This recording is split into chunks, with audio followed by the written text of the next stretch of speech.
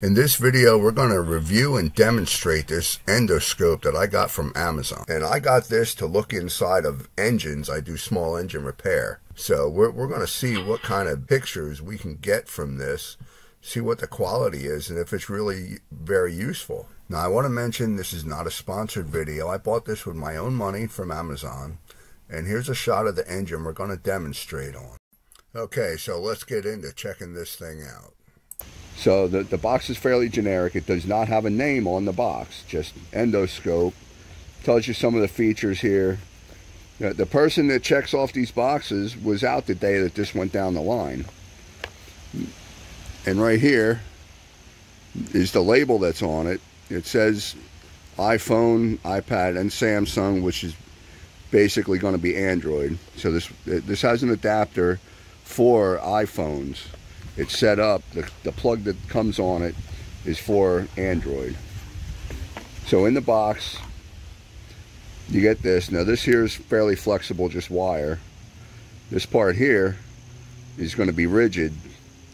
So as you can see it, this will stand up on its own. So you can put this in somewhere that's where you don't have to hold this end of it. It's gonna go into whatever you need. The nice feature about this one, which is why I got this model, it has two cameras. It has a camera that's on that end, and it has a camera that looks directly at a 90-degree angle from when you put it inside the opening. And each one has a light. There's a light there, and this one has like 8 lights or 6 lights that go around the outside. And then here's the plug that it comes with. Then here's the adapter to hook it into an iPhone. And then it comes with a hook to retrieve things, a magnet, and a mirror to look at a 45, like to look backwards from where you put it in the opening at. And then it also comes with just a little ring to screw on to protect these threads here. They call it a cover. It doesn't cover the opening. It just covers the threads so they don't get messed up. And then this here is like the controller. You have a wheel here to control how bright the light is. Then you have this button here. You would use that to take a picture or to change cameras. If you long press, it actually changes which camera lens it uses. And then you have some directions in the box here. In order to get the app for this, I scanned the QR code, and it takes you right to the Play Store, right to the app for that. Now the brand name on this is something that looks like Election. I'm going to hold up the warranty card. It's going to have that name on it. When you get to the listing, once you click on the listing, you'll be at the Election store. That's the brand name of the store. But I think most of these that look like this are pretty much going to be the same endoscope. They just all have different sellers. So, you pick whichever one you like. So, we're going to put this inside of an engine, see what the cylinder looks like. So, here's a screenshot of the Amazon page where I purchased this. And you can see on there the one that it says I purchased. And, I looked at a bunch of them, and they're all about the same price. And when you look at everything they have, I think they all have almost the same pictures. So you could almost pick any of them, in that price range that look like this. I'm sure they're all the same. In the listings, a lot of them don't even have a brand name. And, the brand names are pretty generic, whatever somebody threw at the wall and decided that's what it is. But it seems to work pretty good. Now here you can see I'm putting it inside of this hole in the engine where the spark plug goes. So right now we're looking at the cylinder, and the camera that I have turned on is the one that looks out the side of the tube. So that's why we're able to see this, the cross hatching on the cylinder. Now right there, where the oil is laying, that's the bottom of the cylinder. So this cylinder is a horizontal cylinder, so it just lays on the bottom. And there you can see a little bit of scoring, and that's what I was looking for. You know, maybe it was going to be on the bottom, maybe it was going to be somewhere around the side. It's not, the scoring's not always on the bottom. If you have a broken ring, that it can cause that, but it's usually a lot worse. But, you know, you can see the cross-hatching. When it gets out of focus, that's because the lens is a little bit too close to what it's looking at.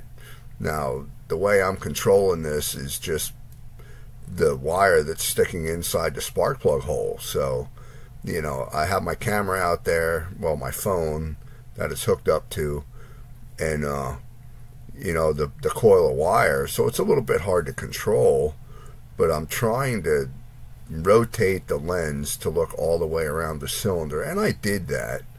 And you know, there again you can see a little bit of scoring, and that's really the purpose of why I was looking in there, to see if I could see any real bad damage. Now there's a little bit there, but I'm pretty happy with the pictures that I'm getting from this, and that is actually video. So this will record video and it will take pictures. Now there's the lens. The pictures you're seeing right now is this endoscope out in the open. You know, there I'm taking a picture of a video of the top of the engine. You can see what the engine is. And now I'm going to go in here and look where the push rods go, because sometimes on these head gaskets they blow out a little bit, and that could make the engine smoke also. So I'm trying to look at to see if there's any evidence that the head gasket's gone bad. And right there, I'm going to try and put some arrows in there. There's a seam right there in the middle of the screen. That's where the head gasket fits. So that picture, those pictures right there, were the camera looking out the end. Right now I'm changing it to look out the side, and then we're going to go back in here. No, I didn't change it yet. That little bit of brown there, you can see. Like I said, I'm going to put some arrows in. I think now is when I'm going to change the lens. Yeah, so now we got the other lens that looks out the side at a 90-degree angle. And even there, that's the lens that looks out the side. And, you know, even pretty far away at my carport there, it's a pretty clear picture. So, you know, I'm using this to look inside of something. If you were to buy this for the purposes of looking around the corner, you might be able to see what you're looking for. Now, I'm not suggesting anything like that, but it might be it might work for other things besides what I'm using it for. And obviously looking inside of walls, you know, which is probably where most people are going to use this. But, you know, this video I wanted to look inside of an engine. That's the kind of thing I do. So hopefully people wanting to see what kind of details they can see. Now that seam, that black line there, that is the head gasket. So, you know, I'm trying to look around in there. There's a push rod, the lower push rod. You know, the one to the left of the screen that you can't quite see. Right there, that's the upper push rod. Then the one now is the lower one. Between those two is usually where the head gasket blows out.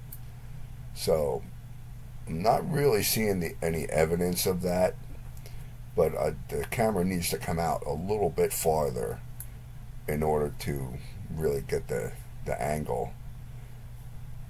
That right there, see, that's where the head gasket's at, right in that dark area. And you know, hopefully I get some arrows up on the screen so you can tell what I'm looking at. But you know, this purpose of this video is so people that want to look inside an engine, they get an idea of, are they going to be able to see what they want to see. And I think if you're able to get the camera at the right place, that you're going to see what you're looking for. You know, you'll be able to definitely be able to make it out. And so this camera, this scope, will take video and it will take still photos also. And it does have a zoom, like it has 3 settings for how much will zoom in. I think like maybe a half, a 1.0, and a 2.0, something like that. But it does have some settings, and I think it may zoom in on video, I'm not sure. Now, on the camera that looks out the side, that there's the lights from the end camera.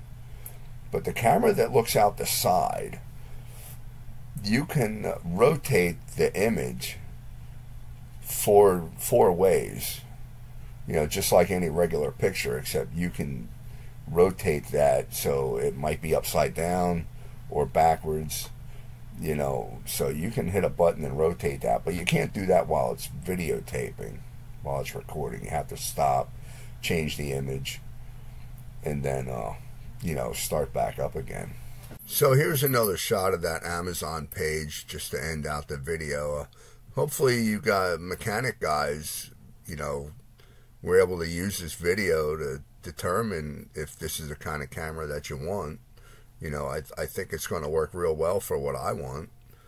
But, you know, from time to time, I'm going to do a tool review like this. You know, hopefully, you know, doing it from my perspective helps somebody out. So thanks for watching. Please like and subscribe.